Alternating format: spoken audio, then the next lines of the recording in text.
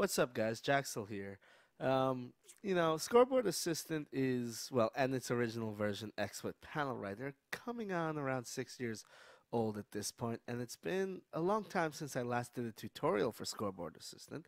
I think it was when Scoreboard Assistant 1.0 came out, and we're now up to version 17. So I figured I'd put together a new tutorial for new users who you watch the old video, a lot has changed from it, so there's a bit of a more learning curve now. So I want to put a new video that goes over some of the more innate settings with the program. So, here we have Scoreboard Assistant version 17. Well, I technically think it's version 18 because we started from 1.0. Okay, so, and I have three tabs. I have an event tab, a versus tab, and a casters tab. Let's start with the event tab. Actually, you know what? First, we have our program, and you can add new tabs by clicking on this down arrow. There's a whole bunch of tab items you can add that are local, and then there are tab items you can add which are external services and some option screens. So, we're going to start with the event tab, which is a text fields tab. And the text fields tab is simple. You put in text, 4 pieces of text, and that's it. Now, when you click Save, it will output the data in these tabs to the output folder, which is right there. And see, this is the event tab. It went to the event XML file. And the event XML file is, there we go. It's a simple XML file. It's got the data in text 1, text 2, text 3, text 4. Visible equals true, and the last time it was saved. Visible equals true is kind of a dummy data. You can just make that true or false simply by checking or unchecking this visible option you get from right-clicking the save button. If you want, you can use it for whatever the hell you want to use it for. It's not used for anything natively, is what I'm saying. Okay. Something else you're going to notice is we have a text 1a and a text 1b, and that is because every text field in this program can actually be split into 2 text fields by simply adding a double pipe. So I'm going to go the break weekly, blah, blah, blah, double pipe. This is a test. And when I click save, you're going to see this file update, and we have text 1, which is the entire string, text 1a, which is everything before the double pipe, and text 1b, which is everything after the double pipe. The reason for this is it allows you to basically link 2 pieces of data into a single entry. Now, these 4 pieces of text actually each have their own database, so the drop-down menu for each one is separate. And you can edit these databases by right-clicking the Save button, going to Collections, and clicking on the one you wish to edit. So, for instance, I want to get rid of this test one because it doesn't do anything for me. So let's get rid of that, and now it's gone from this database. Of course, if I were to click Save right now, it would get re-added to the database because anything you type in these text boxes will automatically get saved to the database. So let's get rid of it. Another option you'll see here is Auto Backup. Auto Backup simply means the data will be backed up to the databases when you close the program. Backup data says back it up now, and Remove tab removes the tab. Simple enough. And there we go. Now we're back to what we had before. Now, this is an easy one, and you may be wondering if you use this a bit, what is the difference between text fields and lower thirds? Casters tab I have here is a lower thirds tab, and you'll see it actually looks a bit different. And the major difference here is the databases. While the databases in the event tab, which is a text field, each of the 4 fields has its own database. On the casters tab, all these fields are linked. So, for instance, I can put again commentating, and then Kamalang is commentating, and then they switch seats. I need to swap them, and I can do that very easily. Now, if I were to right-click and go to collections, there's only a single database, and this single database populates the entirety of all 4 fields. That's the difference. Okay, now let's, you may be wondering, XML files, I use um, a streaming platform that doesn't support reading of XML files. Um, I think XSplit supports XML. I'm not sure if OBS does. But if, let's say, you're using OBS and you can't use XML, what you can do is right-click the Save button again, go to Text Config, and I want to config text field 1 for now. And by default, you see it says XML only. That means that the text is going to be sent to this XML file only. If I were to click Image, well, that's a little off the screen. All right, there we go. Now it's on the screen. I changed the resolution on my monitor to 720 because it's easier to record locally. So when you guys are watching the tutorial, the screen isn't as small. I figured this would be better. That's why it's like that. It won't be like that on your screens because who the hell views their computers at 720? Anyways, if I click Image, you see this comes out. And let's close the XML file for now. And let's see. I want the text to go to an image. Size of the image is width 50, height 50. Let's give it a blackout or glow. Let's make it white text. Give the glow 3 font. Let's make it Century Gothic. Let's make it super bold. I can align it to the left. I can align it at the top. I can even let's give it a -3-degree slant. And then click Save there. Now I'm going to click Save. And you're going to see a new folder is going to be created here called Event. There we go. And text 1, the text was placed into an image instead. And the image is like that. Now that's actually kind of ugly. And that's because the configuration here is not a 1-to-1 ratio of how it actually ends up being in the image. There we go. Nah. Yeah, I think it's the rotation that is making it look ugly. Let's see if 2 will do it. There, that actually looks a lot better. Anyways, as you can see, you can output each text as an image if you wish. You can also have it output directly as an individual text file. So let's do that. And now it has a text file with just that single piece of text. Now I know this is a lot easier to read because you don't need to program around any XML tags or anything like that. And so for a lot of you, this will probably be what you're using, but just know that text outputs are not there by default. It defaults to XML only, so you actually have to set it for each field you want to output as text to text. All right, so let's look at some of the other tabs. Scoreboard, 2-player scoreboard, 2-player scoreboard pluses, and 2-player scoreboard 4P. Let's go with the regular 2-player scoreboard for now. And I have one already set up here with versus 2. And versus 2, very similar to the event tab. We have our list of matches. We have our list of games. We have our list of players. Now, the databases in this, even though there are 6 text fields, there are only 3 databases because the scores don't need a database. They're just numbers. And matches and games have their databases. But there's only a single players database because both of these fields are tied together. So let's go KDZ versus Ktaro. I can click swap, and they get swapped around. This will also swap around scores. Yeah. All right, then we have our clear button right here. But no, that's the copy button. Clear button right here, which clears the scores out in a single click. And the copy button. The copy button is something that's specific only to versus screens.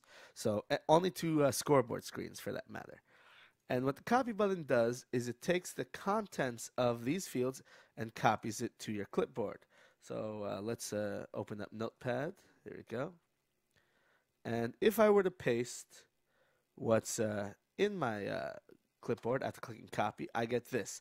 The break number 392 SB4 KDZ versus Ktaro. Let's use some simpler names so we can see it better. All right, Banjo versus Corvus. Click the copy button. There we go. And the reason for this is if we hit the down arrow button and we go to config options, we have an option called edit copy text. And what this is going to do is we're going to click on that. It's going to bring up, and we're going to have our prefix, which is the break 392, game match, which we have set to A. It can also be set to B. Now, you know how I have the text A, text B stuff here? That's basically what it does. It's telling you which side of the double pipes to take the data from. Now, if there's no data there, it's just going to be blank. Verses is the text to use for the verses, and the ampersand is the text to use for team games. So that's basically that. All right, then we're gonna. So if I change this to the break number 492, whoops, and then click copy again, you're gonna see it says 492. Now it's 392, so let's leave it at that. Okay, there we go. And now you'll see we did the A-B thing. So generally it's going to take the A's. So banjo, there is no B section. Corvus, there is no B section. Casual matches. Now casual matches does not actually have an A section, which is why there's no match notation over here. And Smash Bros, it's going to take SSB4. Now let's say this was losers round 1, and I copy that. It's going to say SSB4 L1, because L1 is the match notation. So if I want it blank, I just leave it as nothing before the double pipes. Very simple, and that is basically for all the scoreboards. Now, there's also Scoreboard++, and this is Scoreboard with images. And I already have this set up in a tab called Melee. So let's create that tab now. The database, now this is the first time I'm actually showing you the create tab button.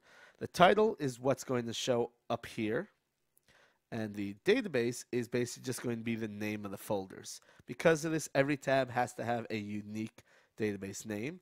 So if I were to do this as versus 2, it's going to say tab with this name already exists, and it's not going to allow me to do it. So let's go back to that Melee 2-player screen. There we go. And I'm going to add. And you'll see this is almost exactly the same as the versus screen, except there's also image identifiers there. Let's delete this folder. We don't need it anymore. Oh, it's open in Notepad. Okay, now it also has image files, and these image files are basically just images. And these image files are determined based on the input folder for that database. Now, the input folder is basically where all the settings and the databases for all these tabs are stored. So we have these 4 databases here. These are the 4 text files, and you can see they're just there in text. Everything in this program is stored in text. Okay, so now we have our Melee input folder, which has our databases, our text configs, and you'll also notice I have a whole bunch of PNG images. And these PNG images, let's delete a whole bunch of them. Let's delete all but 2. Ooh, it's permanently delete because it's on the thumb drive. So let's just move them. There we go. And I'm going to right click this and say reparse the folders. There we go. It's parsing. And now our image database only has 2 things in it, Bowser and Captain Falcon. The text is taken just from the name of the file, and the image is the image itself. But we want to add these more images to it. There we go. And now we're going to reparse the folder. And now all the images are in this database. This will allow you to basically say, hey, we have Band-Aid versus AD. AD is playing Falco. Band-Aid is playing, I don't know, Young Link. And we're going to click Save. Now we have our output folder. It has our Melee 2 output, which is everything we went through before when we talked about the other tabs, including image 1 an image 2, which are the names of the characters. But then we also have our melee folder, which includes 2 images, which is an image of Band-Aid's character and the image for AD's character. Now, I have big images here. You can have small little icons, so this can make it so you can put an icon next to the person's name depending on what character they're playing. Because, when it comes to Smash, no one necessarily sits on the correct sides of the screen because it's all about, what port you plugged in and whatnot, and that's may not be player 1 and player 2. So often it's important to show what character they're using so people don't know who is who, and that's the reason for that. So that's pretty much the difference between Scoreboard 2 and Scoreboard 2 Plus. So let's remove that tab because I don't need it anymore. And now let's add a new tab, Scoreboard 4. Let's go versus 4. Now I don't have any databases set up in advance for this, so you're going to see a lot of empty fields here. The game, match, players, scores, swapping. Same thing as Scoreboard 2, but with 4 player fields instead of what am I saying? Instead of 2 player fields. So it's just bigger. Then we have our copy. Now copy, instead of just copying straight to the clipboard, it's going to bring up this menu, which is basically asking you, what is this? Is this a free-for-all, which would be copy versus, it would be player 1 versus 2 versus 3 versus 4, or is this player 1 and 2 on a team versus 3 and 4, player 1 and 3 versus a team of 2 and 4, player 1 and 4 versus a team of 2 and 3. Now, it's, again, for convenience. Let's remove that. I'm done with that. Now, what other tab items we have? We have an image select. Image select by default is 4. Image select 8 is the same thing, just with 8 images instead of 4. So we have our images, and right now, because I didn't make the database of images, let's see, the database of that was images 8, I believe. Is that what we called it? Yes, images 8. And let's take some of these melee images, put them in the images 8 database, then reparse that folder. There we go. And now we have 8 images we can choose from. I guess if you're doing 8-player Smash, I don't know. I think 8 images is a bit overkill. Some people wanted it. Originally, I have image select, which only has 4 images. I don't know. People wanted it, so it's there. But it's the same thing as the image selection in the Melee tab, just without the text fields. What else do we have? Counters up. Now, counters, I initially put in for death counts. So we'd be doing, or not death counts, drink counts for when we do Drunk Souls. You guys have ever played Drunk Souls? There are rules to it. Every time you die, you take a drink. Every time you die to gravity, you take 2 drinks. Every time you chug an Estus, you take a drink. Every time someone beats a boss, everyone else takes a drink. Stuff like that. And so, this was basically our method of how many drinks each player has taken. Now, naturally, you could also use versus tabs for this, but, it's just a different style. And, of course, there's resets for each individual person. Let's remove that tab. All right, next tab, clocks and timers. Clocks and timers, pretty simple. Let's call it timers. We have our system time here. We have a stopwatch here. And we have a countdown. So let's start that countdown. Countdown, when you're inputting text, is always going to be hour, minute, second. So even if you don't want to display the hours, you still have to have those 00s there. So let's leave them there. Okay, so system time, it's going to go hours, minutes, seconds. Let's say I want to, generally, I guess you'd want to leave that. You know what? Let's change that to lowercase h's, which would be, it's 3:18 p.m. How do I do AM, PM? Hmm. You know, I don't remember the codes for meridians in system time, but you know, it's there somewhere. You guys can look it up. Uh, is it T? No, it's not T. Lowercase t. There it is. Lowercase t. There we go. So now we have lowercase h's 3:19 p.m. We can get rid of the seconds. There we go. Now it's 3:19 p.m. This is basic Unix code. Let's put it back to default. Stopwatch. It's pretty similar to that, except you have to put slashes in front of specific things. Countdowns, same thing. I want to get rid of the hours from the countdown. Let's get rid of that. And now we have a minute only countdown. The codes between the text here and the text here are slightly different.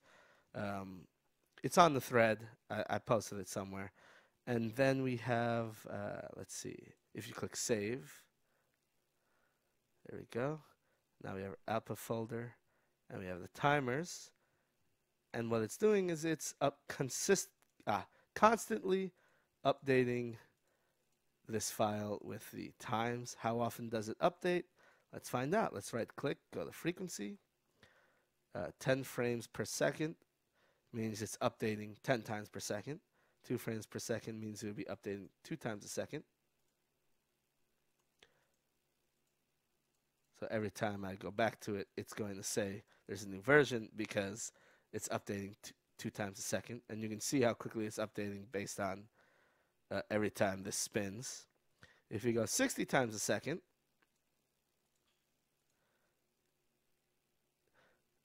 now, one of the things while you're using this, you're going to notice that, hey, it doesn't actually update as consistently as I would like.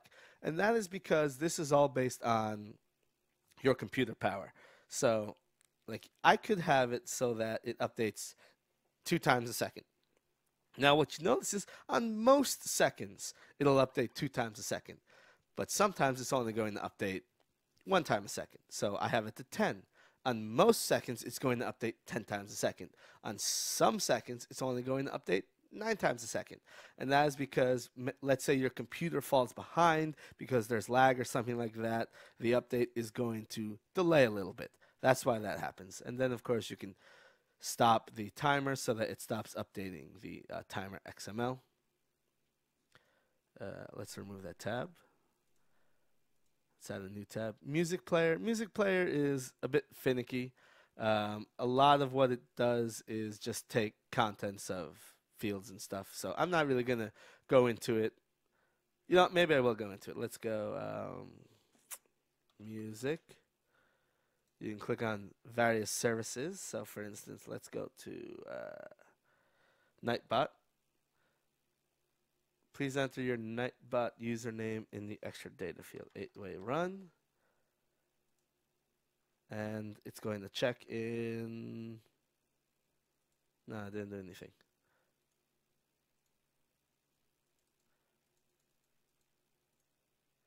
I don't know. It's really been a long time since I've used this. So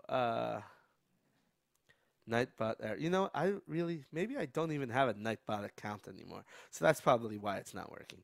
All right, let's move on from that. Everything up here are basically just programs. So if you have a program open, it will try to read the information from the program to find out what song is playing.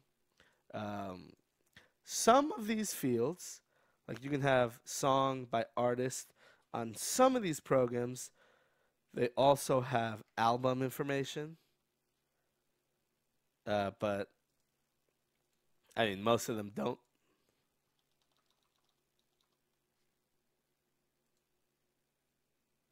Yeah, I don't think I have Nightbot. You know what? Let's load up Nightbot on my other computer.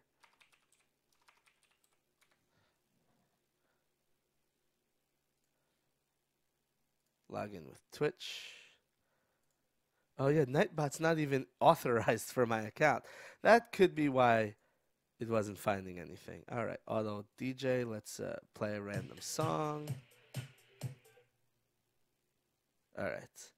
And now let's see how quickly it updates. All right, anyway, right now it's not working. So let's move on from that. And let's remove that tab. All right, next tab, PC monitor. PC monitor is simple. It's PC monitor. Processor usage, memory available, disk information, Ethernet information, the amount of data going through each connection. What is isatap.home? I don't know. But I have two Ethernet controllers on this computer. And then, of course, this is the periodically saved to XML file button. Not a very useful tab, but people like it. I don't know. Get rid of that. And now we have external services. Now, external services, something I expect more people to use. So let's go to Twitch. Let's go to Twitch. So let's add a Twitch tab. Okay. Now, we're going to have to log in here. So we're going to click Login. The window's going to pop up. This is my Twitch account. It's going to ask me to authorize. I'm going to click Authorize. There we go. And now we have the Twitch information. It shows you the number of followers I have, the current number of viewers, the peak number of viewers, the game we're currently playing. The game list is empty. I can type it into anything I want. I don't know what's going to happen if I type in a game that doesn't exist. Is it going to tell me the game doesn't exist? No, it's not. If I go to my Twitch dashboard, what's it going to say? It's going to say I'm playing that game, whatever game this is. Wow. Okay, so apparently Twitch allows you to enter games that do not exist. That's fine. Okay. But let's right-click this, get the list of top 100 games currently being played on Twitch. And now we have this. Let's leave that as Smash Wii U. Click Save. I can change the title. I can also get the title text directly from one of the text fields of a text tab, which is some of that. So let's say this is the Break Weekly. Let's wipe that out. Let's say this is the Break Weekly number 392. I can click Save on that. I can also run an ad. It has not saved. It's sometimes the Twitch server's kind of laggy, so I click Save, but it hasn't updated yet. So yeah, unable to update Twitch because Twitch sucks, and wasn't able to connect to their API. I think their API actually does crash quite a bit, and when that happens, pretty much you have to just wait for their API to come back up. It's going to time out after 10 seconds. Let's close the program and reopen it because sometimes that makes it easier to deal with Twitch's problems. All right, I can also run an ad by clicking the button. I can also right-click and have it auto-run an ad every 30 minutes by clicking that check button right next to it. There you go. Now it's going to auto-run an ad whenever this timer reaches 30 minutes. It's going to run a 30-second ad. You can run up to a 33-minute ad. We don't need that. All right, let's get rid of Twitch. Now, Hitbox is pretty much the exact same thing as Twitch, so I don't really need to explain it. YouTube, a bit different from Twitch. Let's log in.